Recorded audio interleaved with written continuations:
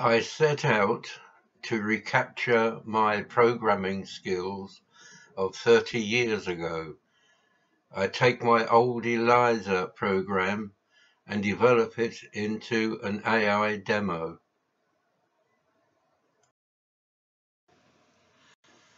Well, it's been a bit of a frustrating 48 hours, and I've decided to draw this exercise of artificial intelligence with the psycho program Eliza, draw it to an end. I'll cover the bits and pieces, and in my mind, I've got the idea that I'll put this up on YouTube. It may be interesting to someone. So I'm going to start off by running the program, and then I'll go through the code and do a bit of explanation and background detail. So here we are. I open the folder that has the exe, Eliza AI final 01 exe, and I click on it, and then as you see, it doesn't open in the full screen, and I'll cover that when I talk you through the code. But here I'm going to try and demo the practicalities. Yesterday I went through it as a genuine user, and I surprised myself with the validity of the responses to the questions. But maybe that's just me. So if you ever get to run this program, you've got this small window, and I'll explain when I talk you through the code. So you go to the resize icon and resize it, and it goes big. Now you may find with your machine that the font is too small or maybe too big. And if you go up to the white top border and right click, you'll come down and you'll find properties. And then you'll see, you see there, it shows you where the original window is going to be. And because it's Windows 10, there are problems. But anyway, after you click the resize button and go to the top and right click the white part, come here, make sure you're on the fonts, make sure that's on 28 font size, and then make sure the bold fonts is checked, and then click OK, and there we are. So here we are in the saddle, and there I've put in, click the resize icon. I haven't put in all about the fonts. I don't think this will ever see the light of day. As I'll say later, I'm using an obsolete compiler. So we hit the space bar to continue.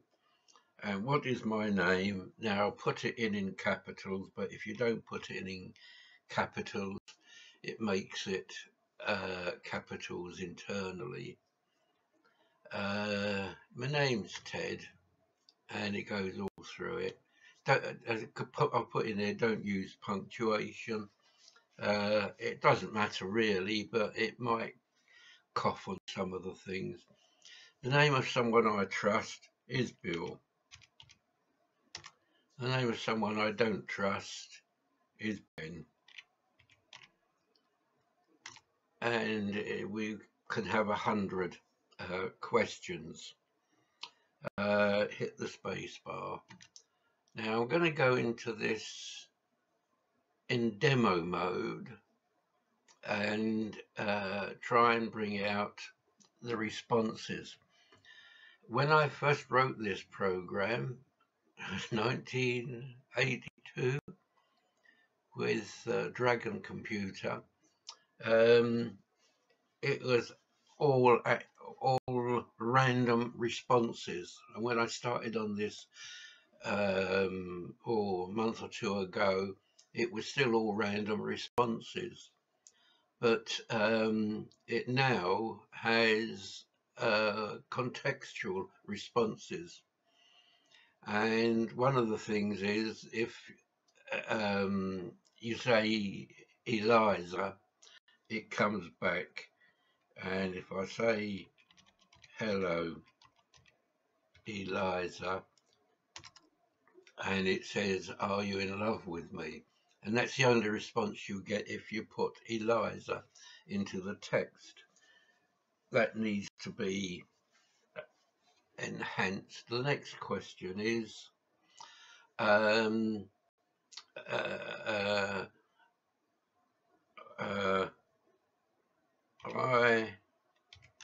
am unhappy. And you see there it says, why are you unhappy? And here is where the AI comes in. It's responding to I am. It then takes the bit after I am and bungs it in with a why are you unhappy? And I'm going to go in and say, because I can't sort this out, right? A normal punter's response. And it's come back. Now that is a random reply. I know that is a random reply. Do you believe it is normal to be like that? But it could be applicable, and yet it's a random response. I'm now going to go, if you put in the words anywhere in the question, who, what, why, when, where, or how, it comes back with a specific response. Why are you talking to me? Ask a male friend is picked up on the why, and ask a male friend why. And you see there my Avast scanner is running, so I'll put him out of the way for a while. Oh, why are you yucking to me? And if you do some wrong spelling, it will repeat it. Ask a male friend why. And I'll say, tell me where he is. And because I've got the who, what, why, when, where, or how in the text, it will come back with a textual response. Ask your advisor where, right? The where is picking it up. And I've also put in one because people have come on here for problems. And again, as with the Eliza, with the word problem, I haven't developed it. I have a problem with relationships. That's a nice long one.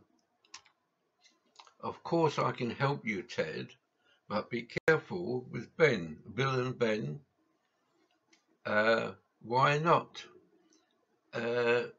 So I haven't finished that problem one, but even there you can see that if I weren't here talking to you and telling you the secrets, the rationale of how it works, and then the other thing I've got in there, we've got the who, what, why, when, and where, and how. We've got Eliza, we've got problems, and I've also got he is is he, she is she. And I had complications with that because she is has got he is embedded in it. And so it was a sequencing of how the program went that I got it. And I'm going to say, she is going away. And it says, why is she going away? Oh, and you see it has repeated my misspelling, you see. Why is she going away? And he is not a good person. Why is he not a good person? You see, the system is contextually sensitive. It's artificial intelligence. And it picks up he is and then adds on what comes after he is, she is. Also, what triggered this is I was looking at the Android program, and that talks backwards and forwards, text recognition, voice recognition, voice to text, all they're clever, not like my pathetic effort. And the one I picked on was the I am unhappy. You see at the top, I am going to the shops. Why? Oh, I've got. I'm going. Why are you interested in whether people care or not? So that is a random reply because there's nothing in my question it recognised. I should have said, I am good going to the shops, and now it will give a contextual response rather than a random response. Why are you going to the shops? To get some food. So I'll get a random reply. Are you saying no just to be negative? I did not say no. Right? A female friend. So it's random. So you can see that I reckon about 1 in 10 questions get a response that's two-way out to be acceptable. But with people using this kind of program, they become so engrossed that they'll accept a bucket of mud as being ice cream. I just thought of that. I'll say a bucket of something else. Right, so I've done Eliza, I've done problem, I've done who, what, why, when, where, and how. I've done I am. So let's just do a little bit here. I wish to be recognized. Isn't it bad, isn't it? I see, I understand. I understand. Thank you for that. You don't seem quite certain. I am very certain. And because I put I am, it'll give me a contextual response. Why are you very certain? Right? And I should program in something with because. Because I love you, Eliza. Are you in love with me? Right, so I've gone through it, and you can see that even with a giggle, I have achieved what I set out to do a couple of months ago, and that is to take my old Eliza program that had completely random responses and make it contextually sensitive. So there it is. I'm going to finish this little bit, and then I'm going to load a text version of the code and bore you with me going through it. So we come out with finish, and it's finished. And I close the window, and I've already got the notepad version here, and I'll put that up the top. By the way, I'm doing this video with Power Director 16, and with their screen capture. Right, so let's go into here.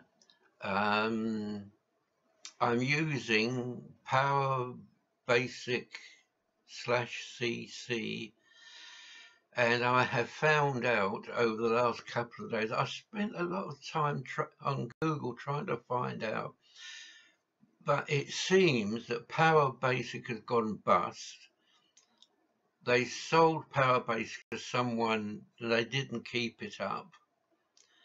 And the version of Powerbasic I'm using is for 32-bit systems, and this is a 64-bit system. I've been into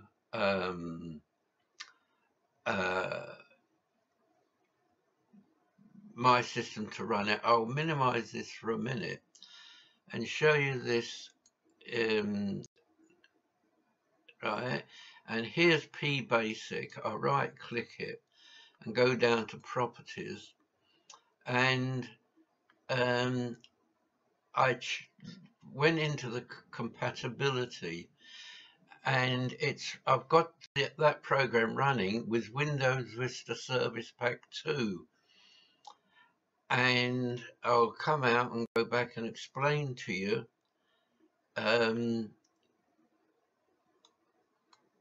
what led me to do that. Right, so I've got some variables here, and these are the two statements. Desktop get size to these two variables, the width and height of the rows and R rows, C columns. It then takes those two numbers and uses statement console set screen to the variable values that are in there. Now, I could not get that to work, and the only way I've got it to work is to go out and get it, because it's written for 32-bit code, and this is a 64-bit computer. So in brief, I could not get this to work, and it works, but it works 50%, but not 100%. So to summarize, Powerbasic went kaput, disappeared into the mists, and the version I am using is for pre-Windows 8 and a 32-bit system. So they say the poor workman always blames his tools. Well, I think I'm legitimately blaming the tools, but you can see I got it to work, and at 85, that ain't bad, is it? Right, talk to yourself, Ted. Right, here I set aside in memory all the variables I'm using, set the color, dimension, the arrays that I use. A lot of it is, well, some of it is redundant, but I just left it in there, it doesn't make it. And then here is the data for the random replies. And it needs some work because there's stuff there that, see, I don't like this IC, short things, but I couldn't be bothered. It seems to work acceptably, but it could be improved. It's 90% okay. There are all the things there. And if you're clever and you want to copy it, you can pause and type it all up. Or some of you see, I don't like that. So that's all the data for the random responses.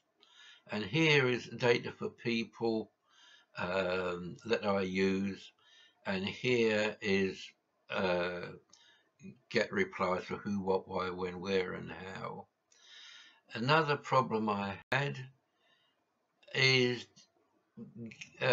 reading the data, and this went mad. Normally, when you read data, you put in a read data statement, and it stops and puts a marker at the end of where you've gone to get the got the data, which is here 1 to 137. But when it gets to 137, it doesn't leave a data marker.